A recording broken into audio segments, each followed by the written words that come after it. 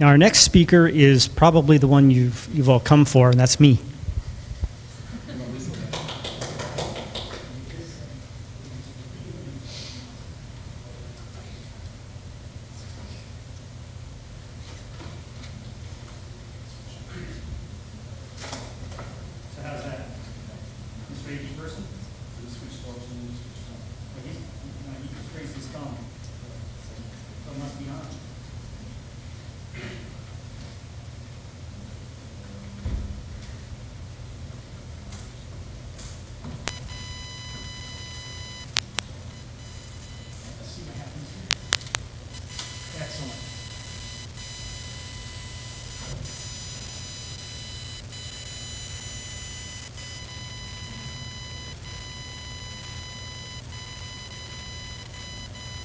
So who's got the microphone?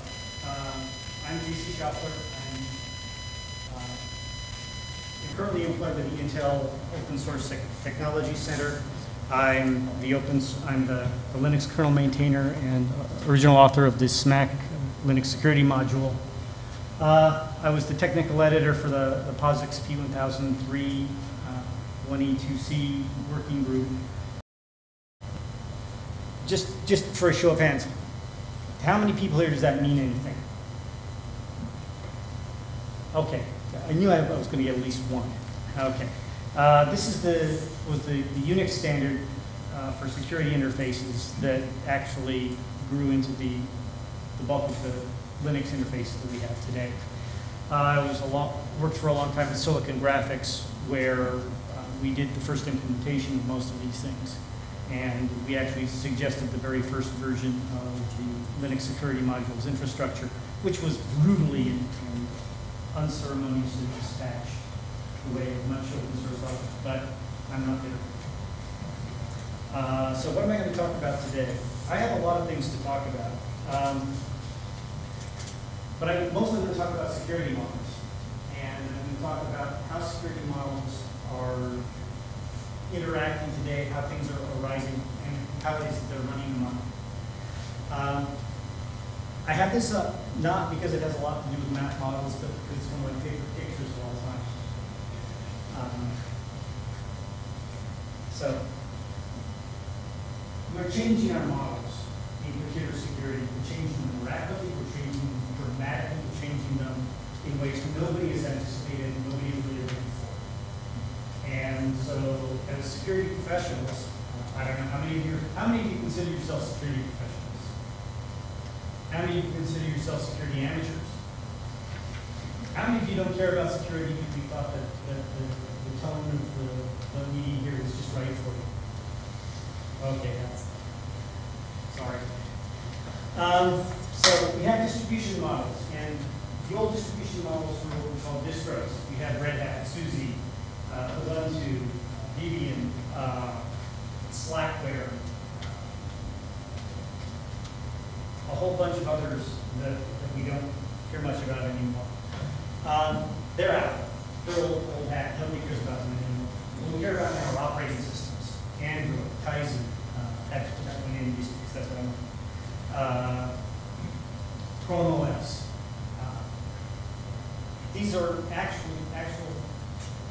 what they are actually is specific installations of what we used to call software distribution. We're calling them operating systems now. They're targeted, they're focused, they have a specific purpose. Our installation models are changing dramatically as well. We used to talk about what happened was how did you get your system installed? Well, it's just admin sat down with it, and a few days later, and many years later, your system would be installed. Now, we're talking about the user experience of installing applications on your device. A very, very different model. A much friendlier one, but again, a much more targeted. The responsibility model is changed so radically you can hardly consider it in the same kind of context. Because we used to say that if you did something on the system, it was your fault. Now we say, oh, hey, the application got hacked, and now we blew everything away, sorry, it's the application's fault. So active entity is changing. It's no longer, we're no longer talking about responsibility for what you do on the computer. It's responsibility for what the application does on the computer. And that's really scary when you get asked, hey, can this application talk to the phone book? Sure. It's not my fault. It's the application. And privilege models. Now, the pictures here aren't really good pictures here. This is the slide I added at the last minute. It used to be the application got given a set of privileges. It was responsible for dropping privileges it didn't need, picking them up when it needed them. As Russell mentioned earlier today, it's responsible for opening things with read-only access instead of read-write, when all it's ever going to do is read the file.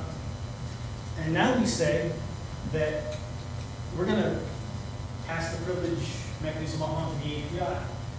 I have an application that goes and does something. It's like, well, the API had privilege to do that, so I can do it.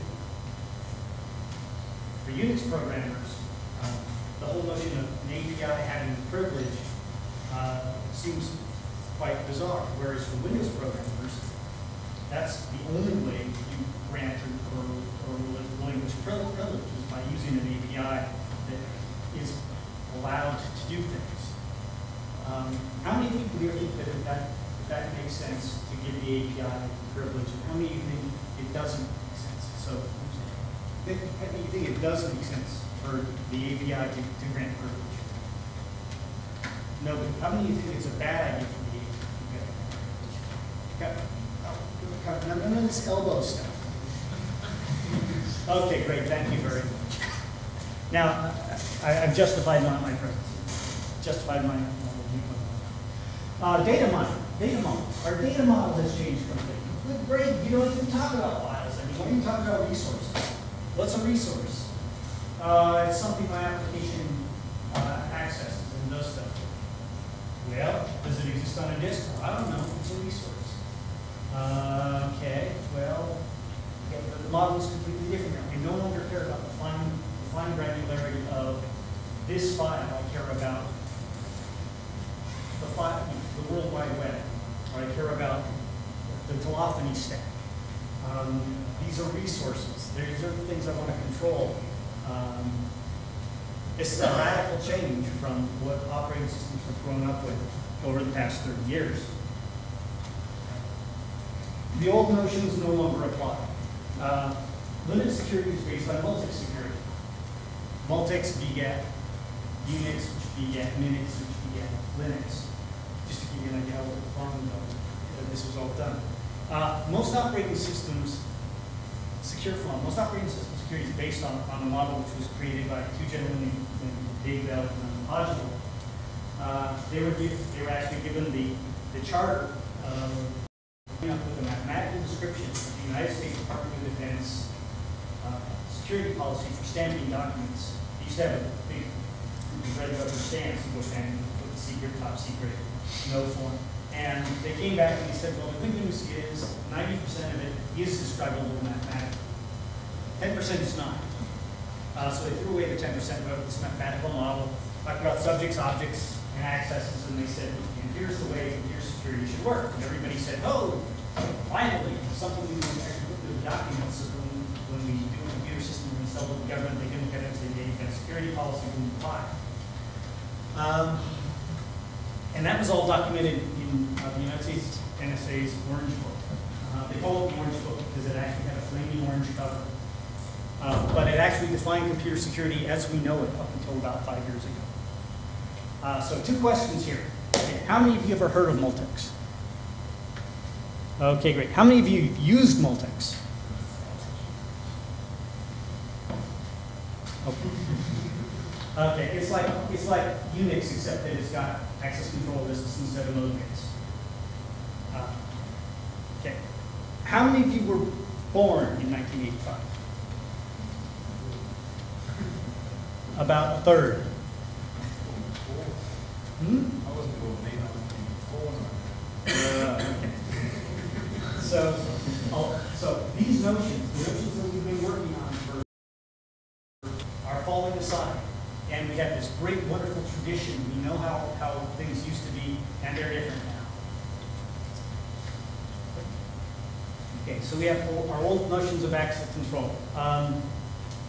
Again, Linux sees a responsible person out there. You're running programs, they're linking with libraries, they're doing DLLs, they're putting up things on the screen. Linux thinks it's your fault if you don't like what you see. It's your fault if that program does something you don't want it to do. Why? Because you chose to run that application. That's changing now. The new notion is that the application is a person, kind of like a corporation. Okay? It isn't an embodied person, but it has all the aspects of a person. It can be malicious, it can be jealous, it can do you wrong. You write country songs about it. I stop that. I'm sorry.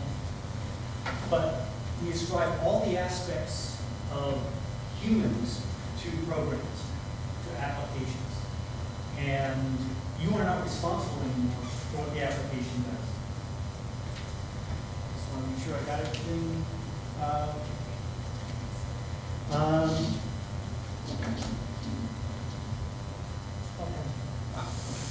So, the kernel notions on access control. The kernel thinks it's got subjects, which are active processes. It's got objects, which are files out there. And it doesn't care about what the application is doing, what the library is. It just cares. It's got attributes on the program. It's got the attributes on the file. It's going to use those to make the decision.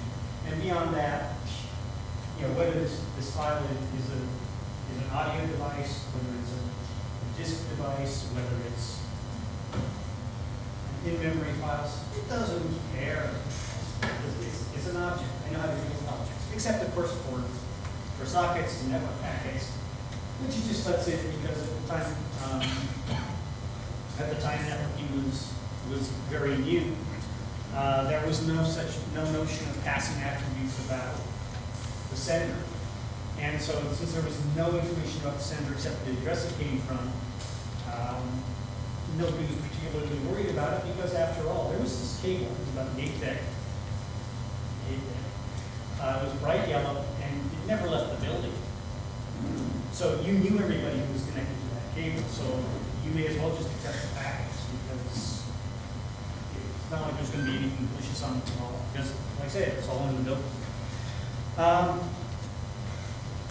And the privilege model, the latest capabilities we have today, was designed to meet high assurance levels, designed by these people who wrote the Orange Book back in 1985, who were a bunch of spooks at the National Security Agency sitting around in a room going, hey, what we really want is we want to break up privilege as much as we can. So you only have the privileges you need.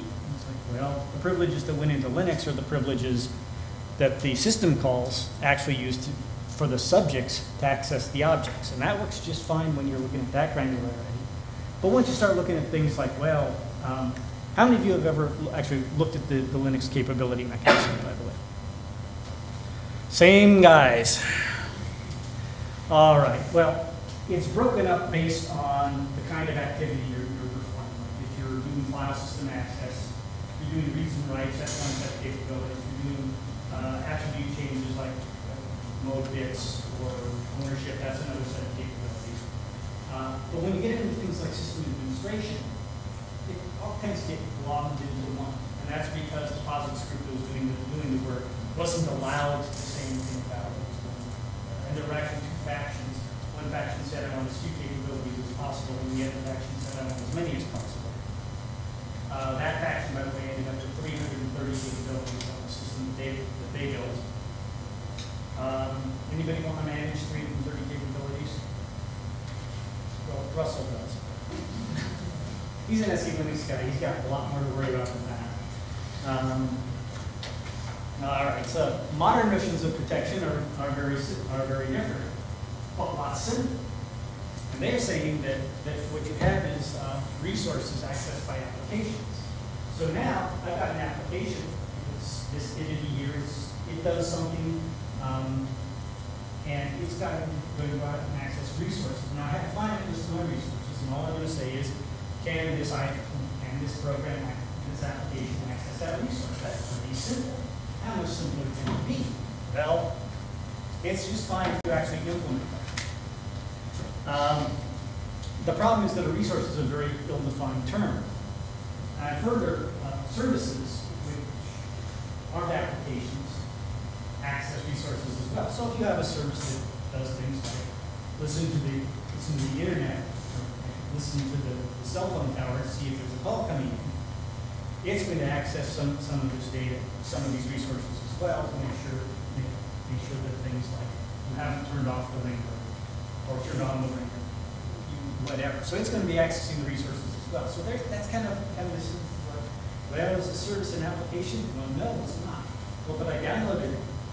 Oh, I downloaded a different application to perform that function. Yeah. Well, okay, now that's a service. Yeah, it's not a service because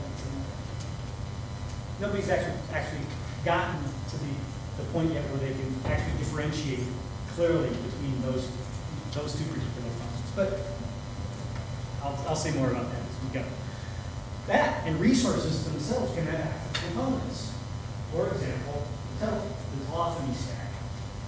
Telephony, for those of you who are from the East Coast of the United States. And what that says is you've got processes that are running out there on your system that are actually doing things so that when the phone call comes in, it'll get recognized and it'll check to see if it's a legitimate call coming in or if it's a spoof call or your SIM card actually has enough dollars left on it to pay for the incoming call.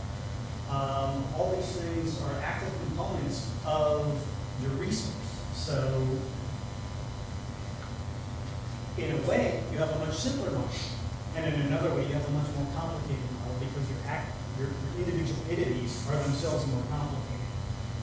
Not necessarily in a bad way, but they are more complicated, more sophisticated, capable of more things. But then the good side is they're free. All right. So we now have modern notions. I haven't talked about access control now and security. They're very closely related. They're not the same thing. Just like security and cryptography are not the same thing. Which for a long time people believe, oh yeah, my system's completely secure. I've got DES on it. All right. So what do we got here? I'm trying to remember what I need to say. The real reason for having the slides, by the way, is to remind you what you were supposed to say, not so that not so you can just read them. Okay, applications are people too. They are. That's the way we treat them. Like I said, they're sort of like corporations. Can we sue an application? We treat it like a person.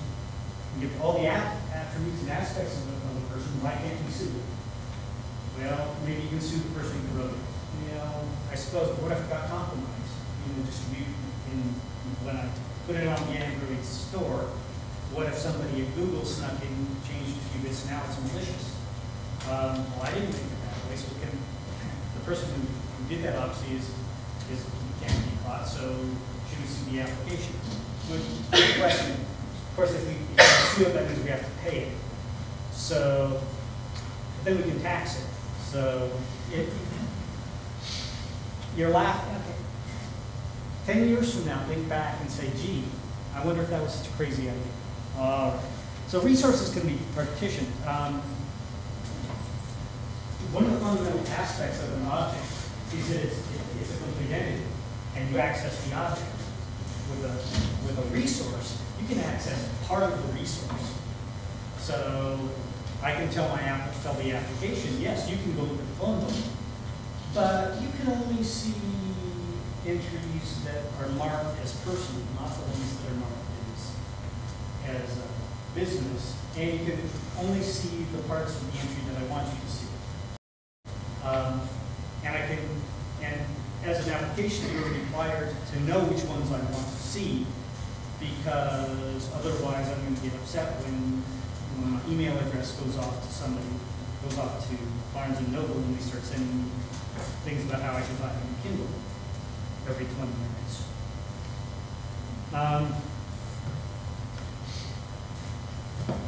So I covered that. Hey, I also like to get slides ready. Now, we have modern approaches to operating systems, and this is actually true of systems in general. But what we see is that all development is rapid development. Has anybody signed up for a project where they're using the waterfall model recently? Okay, so everything is rapid development now. And you got multiple concurrent projects running independently. And then it all gets tossed together like a salad. They lump some vinegar on it and say, ta-da, it's all done. Oh dear, it doesn't work. Well, why doesn't it work? Well, because nobody put an architectural viewpoint onto it. And security is all about who can talk to whom these days. And so if these people are working in Bangalore, and these people are working in Melbourne, and these people are working in Osaka, and these people are working in Linköping, and they all dump their software together, pretty well guaranteed that if they don't have some key to make it all work together. So modern approaches to security are very interesting for somebody who's old like me, who's actually seen things go through security evaluations that took 5 years before we got the stamp. But we did get the stamp. All development is rapid development. And user space controls, well, no one has talked, and it's all done in user space. All the controls are done in user space. Why? Nobody's got time to write code. I mean, great, you know how long it takes to get code into Blue Smile if somebody decides they don't like it. Either you have to outwit that person, or you have to wear them down with rationale reasons and promises that 3 distributions are going to be using it yesterday, and that these 4 major applications absolutely have to have it. It takes a while to get things into performance kernel, even if they're good ideas. If they're bad ideas, it takes even longer, in most cases. Right, Russell? I tease Russell a lot. I am the official loyal opposition to SE Linux. Anyway, so all applications. So if you're actually going to do new operating system development, what that means is that all your applications are going to have to be new applications that are conforming to the user space controls you're putting in, because quite frankly, there is no standard for user space controls. Chrome OS has its way of doing things. Android has its way of doing things. I've got 2 operating systems from the same company. Different ways of doing things. iOS, which isn't technically a Linux system, but it's out there in the world, it's got their own way of doing things. Then we have HTML5 coming in, which has its own way of doing things, which of course is going to get implemented on top of Android and on top of Chrome OS and on top of Windows. And so you've got all these different application models for security coming in. And if you want to write any application, you're really writing a new application for each of these things, even if it does exactly the same thing. You know, Angry Birds for Windows, for Chrome OS, for that other Android. Yeah. So long as it doesn't do anything that's going to require specific resources, you can have common code. But the reality is you've got a different version for each of those systems. And the modern approach breaks down in a number of cases. And I'm not trying to defend the old way of doing things. The old way of doing things had its problems too. Yes, it has many problems. But the modern approach breaks down because the rapid development only works half the time. One of the tenets of agile programming is that at the end of your sprint, everybody goes home and sleeps, comes back, and says, okay, what worked and what didn't? Because we're going to keep the stuff that worked and we're going to throw out the stuff that didn't. Unfortunately, no organization of larger than 20 people and no organization with experienced management is ever going to throw away something you wrote. Because we've invested in this. This is technology. It's our IP. We've got the patent process started and everything. We'll be throwing money away if we don't use this. So nobody ever throws it away, even though, according to your programming methodology, that's the thing you do half the time is you throw it away because it isn't really what you want. All right, so then you've got your legacy applications. These are the applications that you had before. Now I want to have this legacy application run on this brand new OS. Well, it doesn't conform to the user space controls because I wrote them for the previous operating system's user space controls. Well, now what do I do? Well, I retrofit, right? And then, of course, there are native applications. These are my personal favorites. So you put together this system with user space controls, everything's fine, and then somebody comes along and says, but if I can't make C system calls directly, my game will be slow, and the users won't have the experience that they want, and they're going to have to use that left thumb too many times, and they're going to die. So no, it's got to be native apps. I need native application support, even in cases where you actually see an implementation actually run through the course there. It turns out not to be a problem. People are still going to demand native support.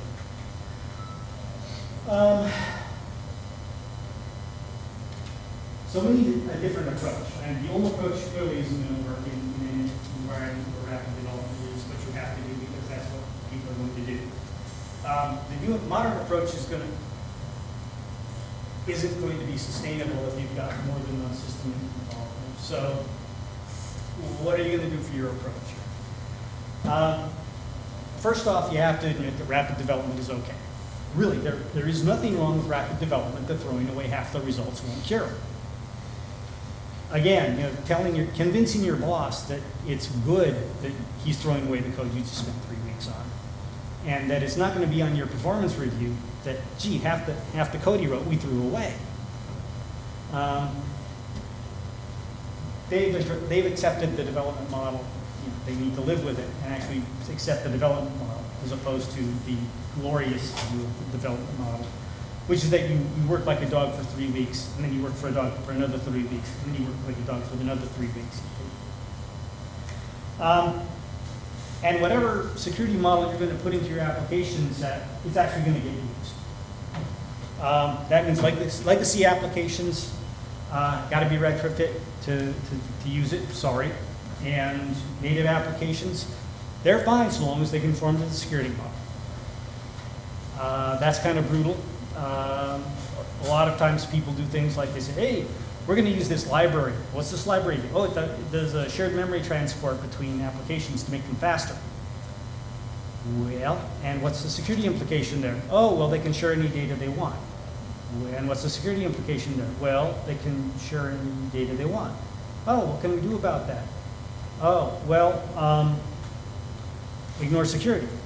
Oh, okay, yeah, we'll ship it then. So long as you're admitting it, that's fine. And so what we need to do is put security underneath where possible. What does that mean? Well, that brings us back to our operating system kernel again, which is underneath everything. Or, if you prefer, if you want to have browser-based security, that's fine. Everything's got to run on the browser. If you want to have a pure HTML5 environment, you can do that, and that'll work, so long as your security is done underneath.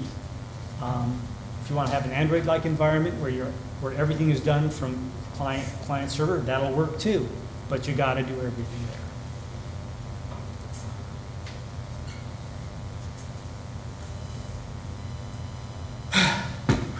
Well, I just ranted for 45 minutes. That felt really good. I've talked about the things that I like about security these days. I've talked about the things I don't like. I think we have a lot of potential, a lot of things we can do. Every now and then I get tempted to say that it's hopeless, we're all going to die, nothing will ever be secure. And other times I say, well, all it's going to take is a little bit of cooperation from the developers. And then I think about it, and I usually back to my first stance. But we have a lot of potential now. We have a lot of things going on now. 5 years from now, you won't recognize computer security if you know what it's like today, because we're in the transition. And if I can just put one message out to you today, That's it. It's all changing. It's one of the most exciting times in computer security that we've ever had. And I'm looking forward to working with you. So now I'm going to take questions. Somebody has got to have a question. Okay, thank you. I was going to make you, I was going to stand here until somebody asks something. There you go now.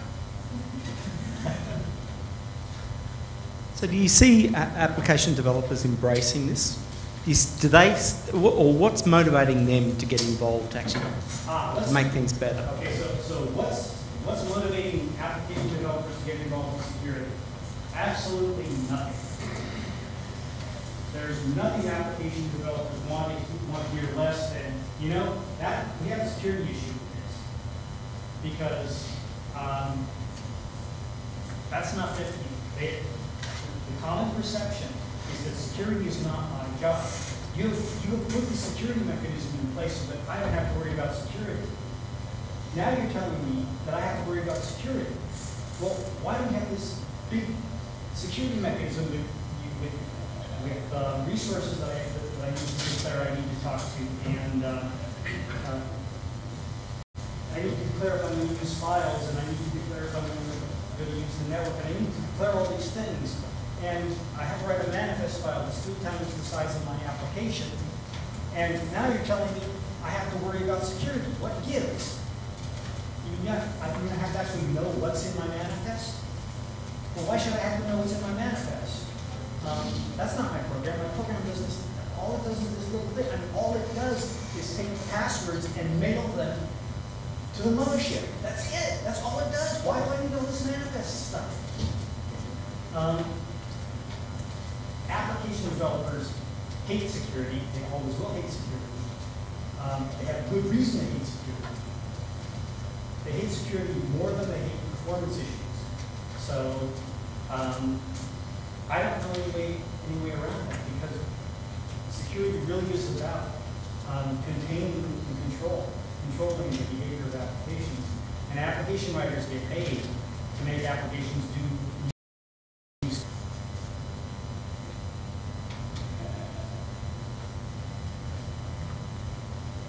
So next question. I hope that answered it. I don't have a soapbox. Actually, I do. Oh, it's got a lock on it. Good. Security. Okay, so next question. Okay, I can get by with this. It's great. Oh, okay, yes. Okay, Mr. Front Row. Who else put the good hecklers in the front row? Okay, so as a security consultant, if I can ask the client to do one thing, as a developing an application or whatever, what would it be? So as a security consultant, and your client is developing an application, you want to ask them to do one thing. Okay? Design your application. Yeah, I know. Okay, everybody's jaw goes. No, seriously, design it. Decide what it's going to do, decide what it's not going to do. Because you as a security consultant can then look at the design and say, well, you can say 2 things. One is, with this design, you're going to have this set of security problems. And when they've implemented it, you can then look at the implementation and say, this implementation does or doesn't match the design, and here's why. And having not matched the design, you're opening yourself up to these issues that we addressed when we reviewed the design. So that's the one thing you can ask them, design your application. I realize, again, the rapid methodology has its advantages. The big disadvantage is that you can't tell whether what you've got is good or not, because you don't know what you're headed for. Unless you actually use, if you actually use the agile methodology and say, here's what it does. Do you like this? Yes. Okay, let's write down why we like this, so that we'll remember. So at the end of the next sprint, we don't just say, oh, we don't like this, but what don't we like? Well, we don't like these things that we liked last time. Oh, well, why didn't we like them last time? So the whole notion here, get somebody to put down what it is you want to do. Because I've actually heard security defined as a program does what it's supposed to do, doesn't do anything else. And if you don't know what it's supposed to do, you can't make that determination. Okay, next. Okay, well, thank you. It's break time.